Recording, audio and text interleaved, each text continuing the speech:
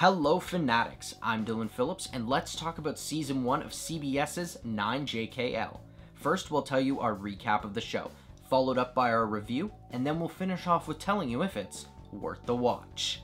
Created by Dana Klein and Mark Feuerstein, 9JKL follows the story of a divorced man who moves into his old apartment, sandwiched between his overbearing parents and brother's family. So, recap time.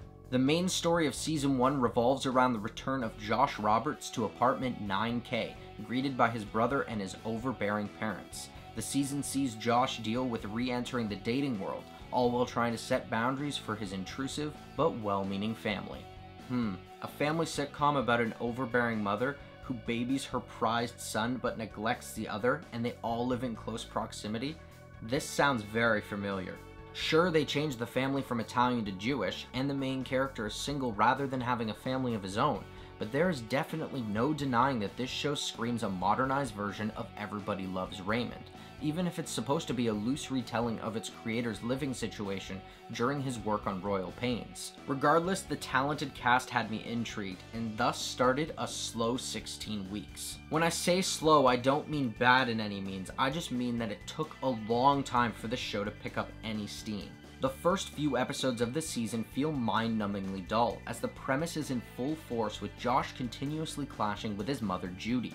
At this point, the rest of the characters are one-dimensional room fillers to let the overbearing mother-son relationship take center stage, and this troubled me.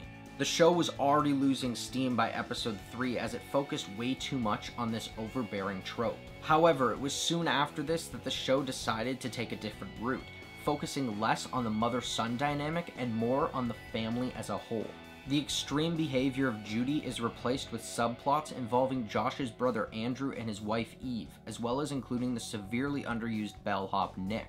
What comes from this is a dynamic more reminiscent of the successful family dramedy of Everybody Loves Raymond, rather than a cheap parody that this show initially looked to be. The best characters of the season were definitely Andrew, Eve, and Nick, as all three of these characters continually had joke after joke, and they all seemed to hit, and that's what really made the back half of the season so much better. And the best episodes to me were definitely episodes 9 through 11, as they deal with character-centric stories surrounding the three characters I just mentioned. It's allowing the story to become more well-rounded and avoid focusing primarily on Josh, looking at these funny characters and realizing that this show needed to be an ensemble. And the last of these 3 episodes has guest star Christina Pickles, who played Judy Geller opposite Elliot Gould in Friends. So, with the thoughts heard, here's our final word. This season of 9JKL is a standard family sitcom that comes into its own as it learns to rely less on its premise and more on its strongest aspect, the cast. While it isn't a gut-busting first season, the dynamic explored and developed through each episode creates a fun, relatable ensemble that brings an old concept into a modern setting. From the family themes and the realistic situations, this show does have a lot of relatability, so I'm gonna say it's worth the watch. And that's our recap and review of Season 1 of 9JKL.